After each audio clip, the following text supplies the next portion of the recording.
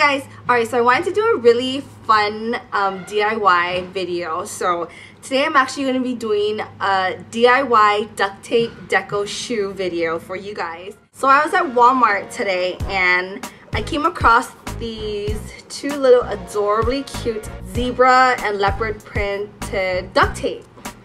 I thought that was so interesting and so cool. And I figured, you know what, I'm going to try and make up something with this. So basically what I'm going to do is I'm going to duct tape this side of the wedges right here. I personally hate this type of wedges, like where it has that little woody look to it. I don't like it, but I scored these at Jeans Warehouse for 10 bucks. Now that I found this duct tape, I was like, you know what, I'm going to just do some kind of DIY project with it and see how it comes out. I'm going to actually cut these off too because I don't like them. I don't like how they strap on me. So I hope you guys enjoy this video, guys. So let's just get started. Alright guys, so the first thing that you'll need is your wedges, good scissors, the duct tape of your choice, and I'm just doing animal print. So I'm going to be using the leopard duct tape print. This part you can totally skip if you don't have straps on your wedges, but I do and I really hate it.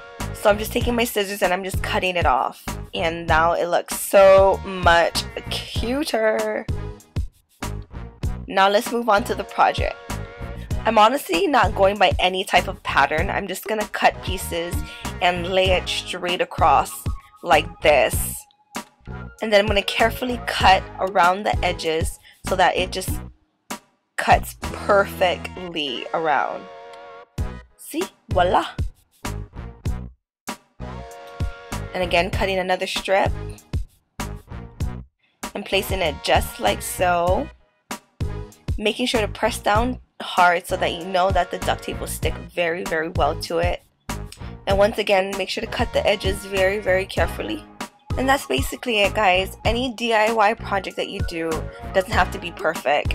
I know mine doesn't look super perfect, but it's super fun to do and I thought it would be super creative to make.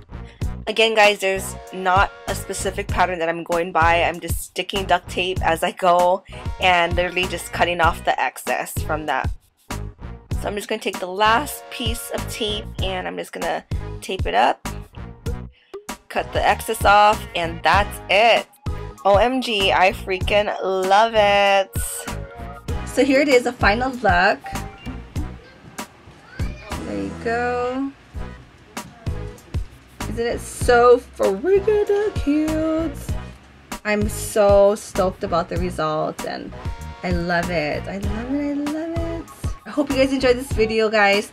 Thanks for watching so much and until my next one. Bye, guys.